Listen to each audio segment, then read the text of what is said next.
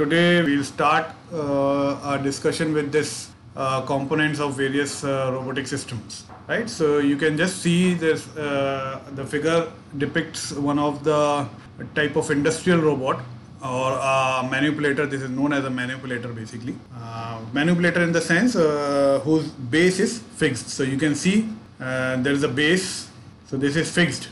So if the base is fixed, robot is known as manipulator. Is that fine? So if the base of the robot is fixed, then it will be known as the manipulator, and these are generally employed in the industries. So apart from the base, which is the fixed, you have various links and various joints. So this is the link. So this is the link 1, and this is the link 2.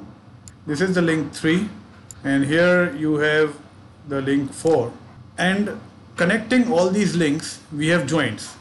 So this is the joint 1. This is connecting the base and the link 1. So this is the joint 1, J1. And this is the joint 2. This is J2. And here you have this as the joint 3, J3. And this is the wrist portion. This is the J3. Of course, you have more joints on this end effector. We'll just discuss this later on. So if you can see this, this is very much similar to the human arm. So that's why sometimes it is also known as the robotic arm, but it actually does not look as a robotic arm. So that's why we call it as a manipulator technically. But you can think that these are your human arm. This is the shoulder portion, then this is the forearm, this is the wrist. You can see this is the wrist. So you have links, you have joints, then at last you have the end effector. So this end effector will be actually linked or joined to this wrist. End effector is the last portion which is actually either grabbing the things, or it will be a tool will be attached. The tool may be a welding tool, or it may be a paint spray. So anything can be there. So basically whatever job you want to do, that will be connected to this end effector or the wrist portion, right? So apart from this base, these links and joints, this end effector or the gripper. Gripper is also, you can think of the gripper as your hand gripper, right? The gripper like you have in your hand, so you can grip the things. Similarly, you have the wrist, which is similar to your hand.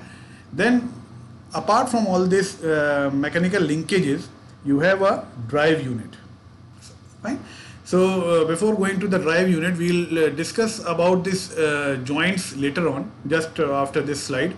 So there are different types of joints in this manipulator. So we'll discuss it later on. So right now there will be a drive unit which will be actually driving these links and joints, so that we can achieve a desired motion and we can achieve the desired position and orientation of the end effector. And finally the end effector can do the stipulated job. So again, this drives unit, or it is also known as the actuators, it comprises of the actuators. This is again similar to the human arm. Our human system also have a drive system, which is actually you can see that we have muscles. So muscles basically symbolize the mechanical system, and you have some hydraulic system also, like blood, which is pumped with the help of the heart. So similar to the human system, again you have the drive unit in the robotic system also, right? So the drive unit basically in robotics, like in humans, it can be of different types. It can be mechanical, purely mechanical drive, which may consist of gear and pinion arrangement, and it can be chain drive, it can be belt drives, and suppose if the load requirement is more, then this gear drive and chain drive don't work actually. So we have to move to hydraulics or hydraulic drive. So you have hydraulic drive like you can see in the JCB machine. I suppose everybody might have seen the JCB machine. You could see those cylinders, piston cylinder arrangement there. So oil is inside, or you might have seen the pneumatic drive also, right? So we may use mechanical drive, and if the load requirement is more, then we can go for hydraulic drive and pneumatic drive. Pneumatic drive will be driven by basically the compressed air. And apart from this, when the load capacity or the load requirement is low, then we can have electrical drives also, like we have DC motors. Generally we do use the DC motors, the actuators which we call. So we can have electrical drives also. And we can also have this combination of both electrical and mechanical. So it can be electro-hydraulic also, it can be electro-pneumatic also. So this combination is also there, right? So this is about the drive, and to give command to this drive, and further this drive unit which actually drives the whole system or whole robot or whole manipulator, the command to the drive unit is basically given by the human brain, which is actually symbolized by a controller here. So this controller is actually the brain of the robot, right? In controller you will have both the software and the hardware portion, and which is actually making all the decisions which are required to drive the robot, right? So the decision making power, which is similar to the brain power of human being, is that type of work is done by the controller, right? So we have this drive and actuator, and then we have this controller. Then the most important nowadays is because we are not actually dealing with the hard automation which we were earlier dealing. Hard automation means there are fixed sequence of steps, and that particular machine actually executes those steps, and it cannot be manipulated later on while the machine is working, or it cannot be changed. So we are not much using hard automation. They are specifically used for specific purposes, but nowadays we want intelligent robot, right? And we want that our robot should be intelligent. It should collect the information. It should interact with the environment. That, like yesterday we saw that we are having social robots which are interacting with the human beings. They are living in the society. So we want that the robots should interact. They should take their own decisions. So we want that robot should be intelligent.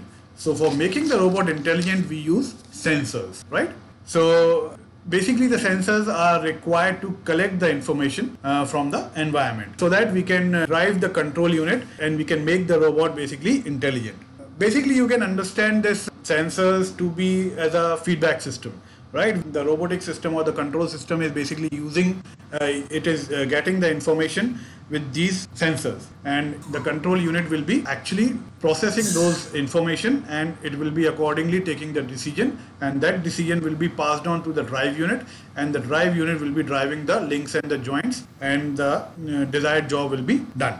Now these sensors are also copied from the human beings. Like we have some of the sensors, like we have eyes to see, which is actually the camera does the work of the eyes. Then we have ears, and we have nose, we can sense through nose. Then we have skin, that is the tactile sensor.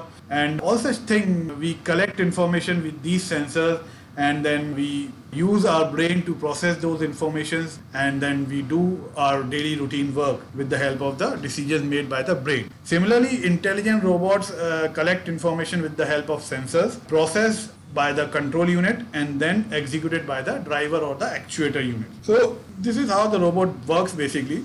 Now talking something more about sensors, actually we'll discuss each and everything in detail in the coming lectures, but just to give a gist, sensors are basically internal sensors and external sensors, right?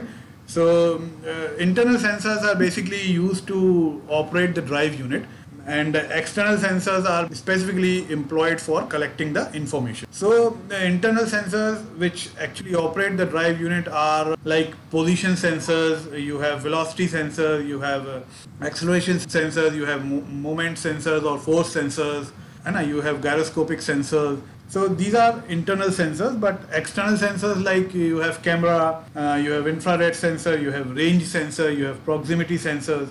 So these are basically employed to collect the information from the environment, right? So we'll discuss all these things one by one as the course proceeds.